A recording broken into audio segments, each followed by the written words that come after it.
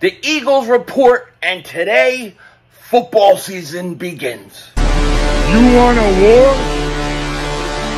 You're going to get one.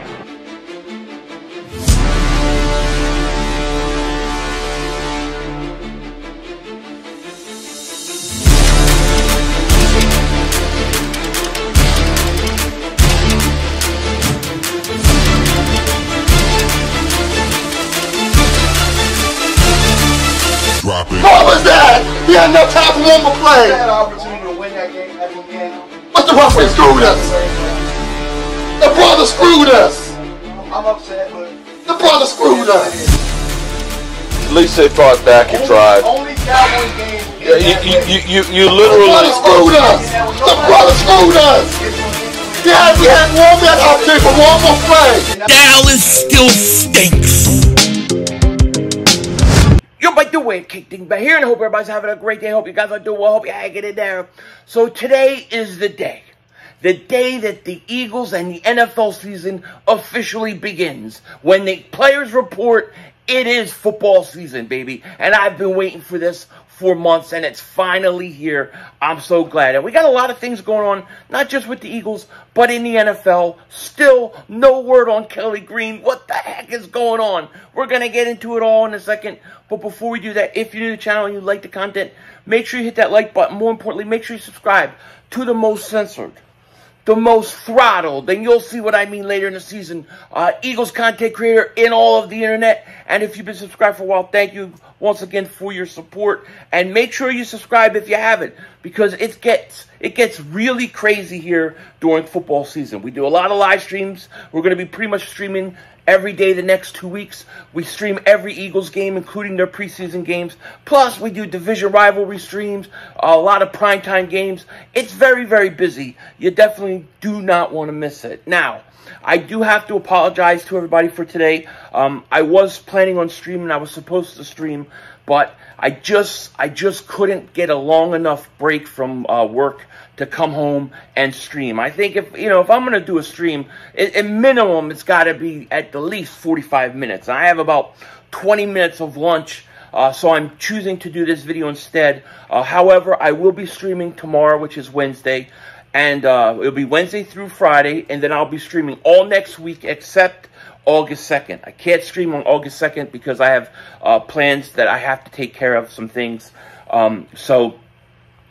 Every day, starting tomorrow, except for August 2nd, we will be streaming. Once again, I apologize about today. I just couldn't get away from work. One day, when I could be full-time doing this, if that ever happens, then that won't be a problem anymore. But until then, sometimes work things won't work out. But I have made arrangements starting tomorrow through Friday, and that's covered. So we are good to go the rest of the week. Now, a few things we got to talk about. First thing I want to talk about is the Eagles today. They brought back a friend. They brought back somebody that we liked very, very much. If you guys remember, Deon Cain, he was with us. He had a really good training camp for preseason the year he played with us. He played in the USFL, and he wound up being the MVP of the USFL, of the championship game, and he is back with the Eagles. Aaron Wilson wrote this earlier today. He wrote, "Pound Eagles are working out at USFL champion, at USFL Stallions wide receiver Deon Cain, per a league source. MVP of the USFL championship game after catching 3 touchdown passes. Former Clemson player, previous stint with the Eagles." And then it says, update, Pound Eagles are signing at USFL Stallions championship game MVP wide receiver Deon Cain. Yeah, I liked Deon Cain when he was with us. I liked him in preseason. I think he was on our practice squad for a while. I think it's great. Great. Bring him in. Can he win a spot or anything like that? I don't think so. But for camp and stuff, hey, I thought he earned it before. I'm happy to have him back. I like the kid. Now, another big signing just took place. We need to talk about this. Shout out to my guy, Jordan Schultz. Great guy. Thank you for sending me this.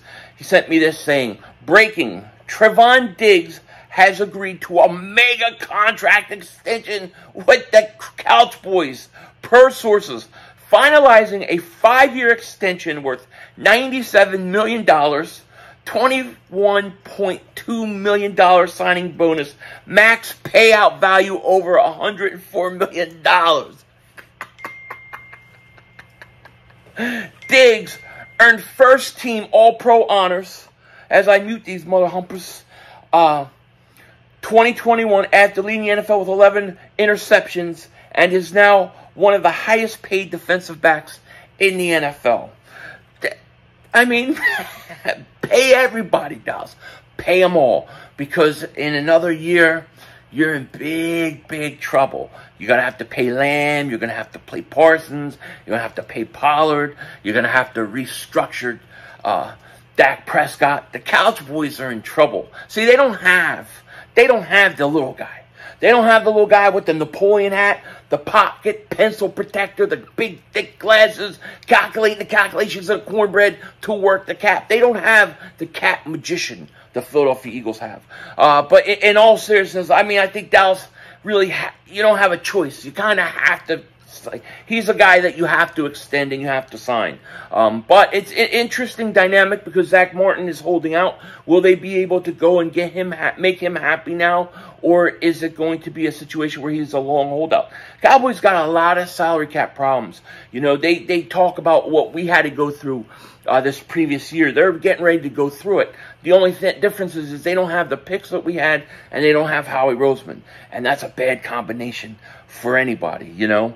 And listen, Trevon Diggs is a good corner. I'm not going to say he's not a good corner. I don't think he's as good as Darius Slay, but I think he's a good corner. And the Cowboys really, in all seriousness, they had no choice. You can't lose a guy like that. So they did what they had to do. And speaking of corners, James Bradberry not on the top 100 list. How is that even possible? He was one of the best corners last year.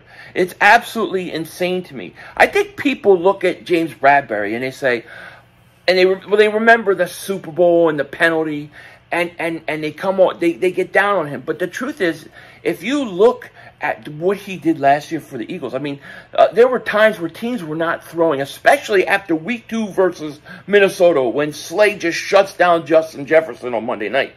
Nobody threw at Slay for weeks. For weeks. They went after Bradberry, and Bradberry held his own. He had a lot of work, a lot of challenges, and he held his own. James Bradberry belongs on that top 100 list. There's no question about it. And speaking of another guy that got ripped off is my man Devontae Smith. Devontae Smith is number 100 on the top 100. He's 100. They have DeAndre Hopkins higher than him on the list. Listen, DeAndre Hopkins maybe a few years ago, I don't see how he is now. I don't see how some of these guys are above Devontae Smith. Devontae Smith is so underrated, it isn't even funny. It isn't even funny.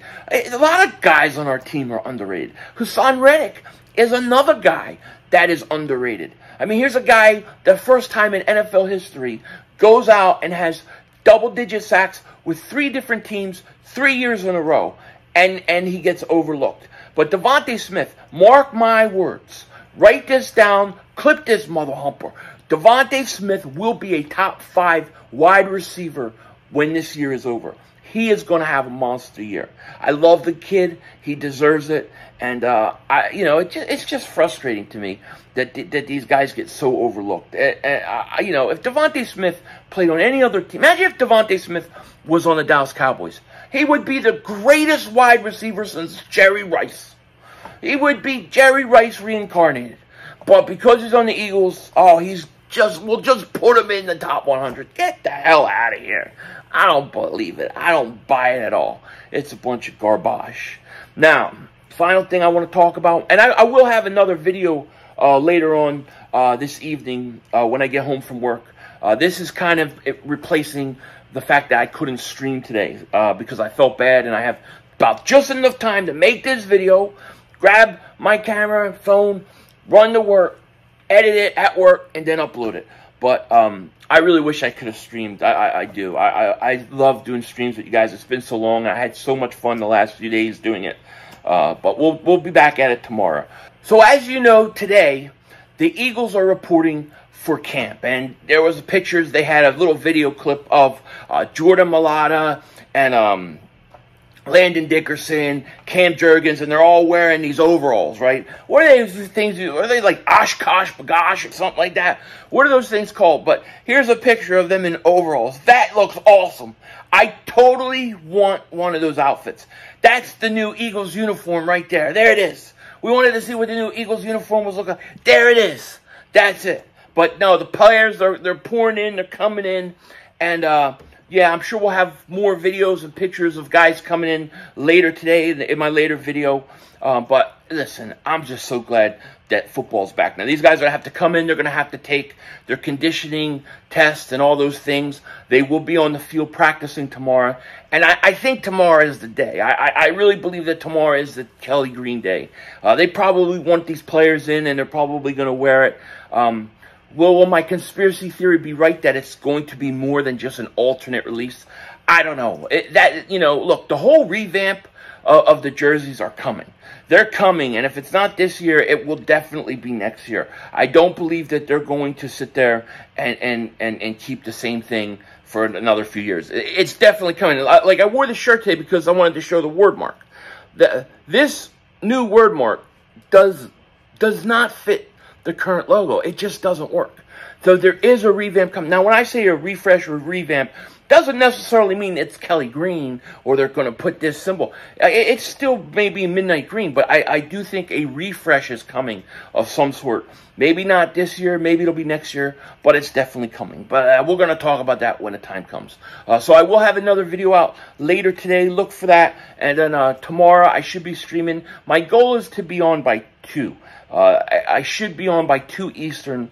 Like I said, I will not be missing that one. I've already made plans with people at work, so it's covered. Today was a little bit sketchy, though, but tomorrow through Friday, we will be good to go. With that said, take care. Talk to you later. Of course, don't be a dingbat. Remember, it's Howie Vision. We're all just living in it.